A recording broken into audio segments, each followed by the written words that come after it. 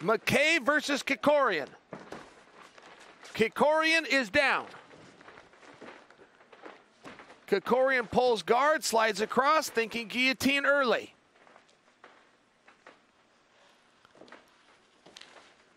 Mckay on top, thinking I'm going to pinch, letting that go, come back to his feet. That was unexpected. Like Mckay was having a perfectly good time on the mat. He just broke free, came free, changed his mind again, came right back down. Joey Mckay, black belt, out of Reno, Nevada. Double K. Keith Kirkorian, black belt, 10th Planet, by way of San Diego. Kirkorian is thinking about manipulating this arm. You'll notice what Mckay is doing. See how Mckay has his right hand, but it's on the heel, right on that Achilles? Okay, he's lost it. He's lost it. This is a different position. Kirkorian's chances have improved here. Mckay pulls out. Mckay is very composed. This young man is very, very relaxed. He reminds me a lot of Chase Davis. Mckay coming back on top. Keith Kirkorian is where he wants to be. Keith forced this position, guys, right? It's only 90 seconds ago. I'm just reminding you there was not a takedown. Kirkorian sat down. He wants to be in this position. He wants to work from here.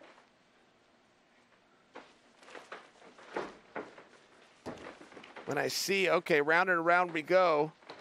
Mckay, I think, is going to come out on top of this if he wants to. Mckay can change the position. He's choosing to stay here.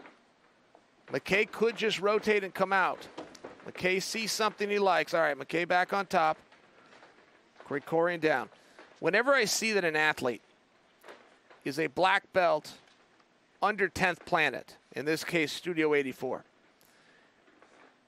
I always keep an extra special eye because there is a bit of a broad stroke to paint the 10th Planet guys with, starting with an overwhelming flexibility.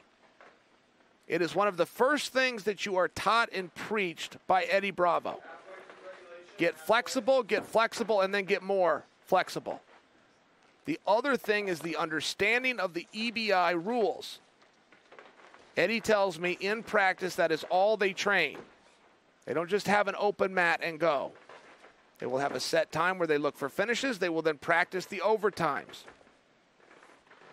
While most gyms are getting to that, while they are understanding the importance of the unified rules, I'm just sharing with you when you're at 10th Planet and it's all you do.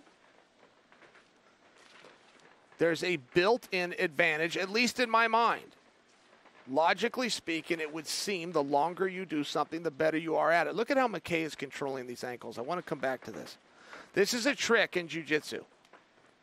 If you're ever with somebody that you feel is better than you, or is faster than you, or is doing things you don't know, if you grab his ankle and push it to the mat, you will now stop him.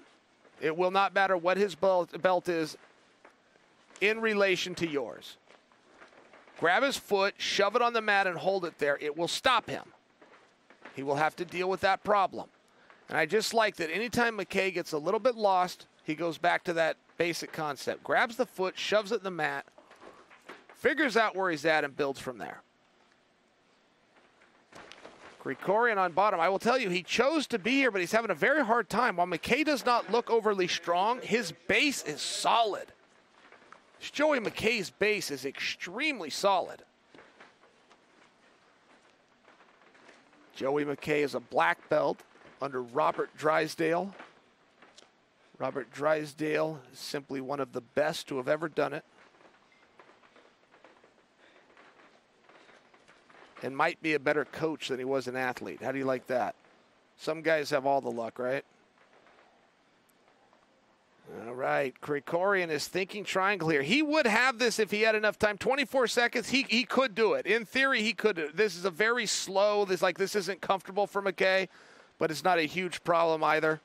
All right, Mckay has broken it. If Mckay can pull this up, he's going to look to lock his hands together. If he can pull this up, he could look for a pass.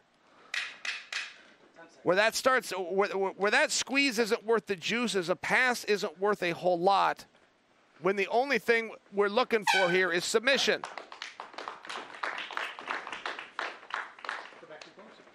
Just got a good look at the cheese chopper, one of the great sponsors of Submission Underground.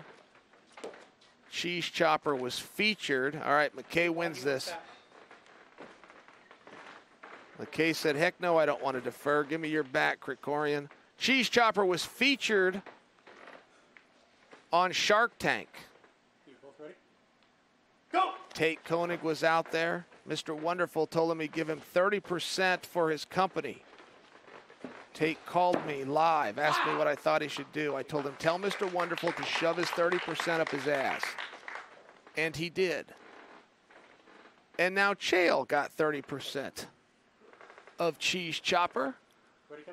Mr. Wonderful was scrambling. Did you guys see that episode? He was scrambling. He was trying to put Tate down, and they were trying to edit it. Part they left out is where the young man told him he could take his idea and shove it. Kirkorian on the back. Kirkorian, very good here with this body triangle. Mason Fowler, Craig Jones, Gordon Ryan, Kyle Boehm, the top back control experts all choose to ride this same way. They lock, oh, this is tight. Kirkorian's got this very tight. Mckay's trying to push up that elbow. This is going to be very slow. It's not a blood choke, but there is enough time. All Kirkorian has to do is sit here. Kirkorian did everything right. He settled down. He didn't get excited and get more rambunctious. He did the opposite. And quite frankly, Joey Mckay's defense was on point.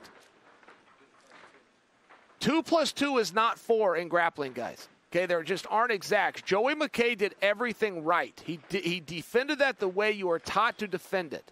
That doesn't mean you're going to get out of it. It's one of those positions. Joey Mckay and Kirkorian, that was an excellent, excellent match. Kevin Keeney, please tell us the winner. Ladies and gentlemen, your winner by submission due to rear naked choke at 48 seconds in the bottom half of overtime round number 1, Keith Kirkorian.